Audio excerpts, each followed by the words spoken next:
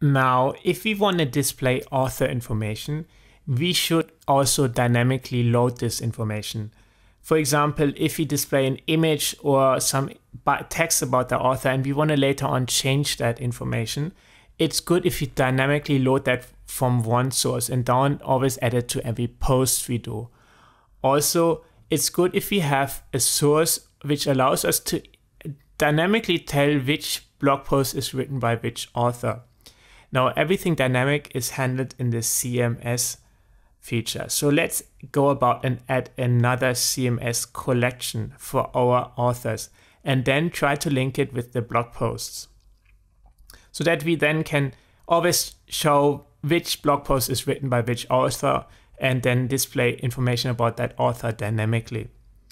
In order to do so, all I have to do is create a new collection, and let's call that one authors. And for that collection, I want to display two more information. I want to display a profile picture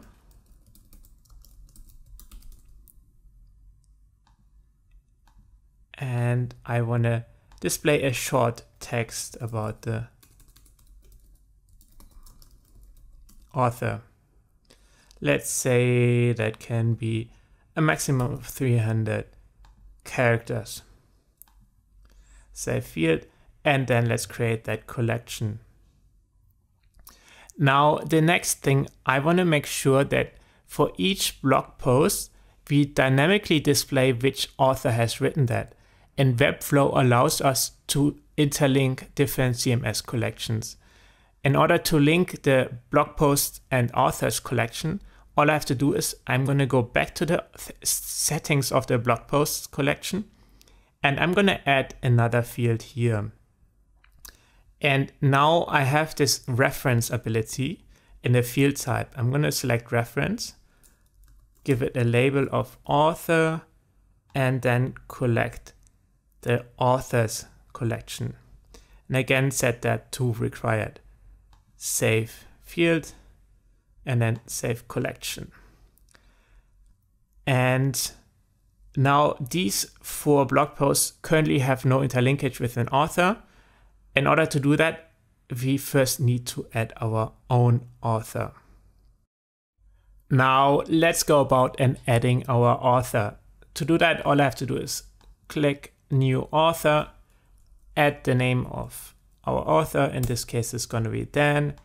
Upload his profile picture, and then I have pre-written a small text, and let's click create. And now the next thing is we want to interlink the author with our blog posts.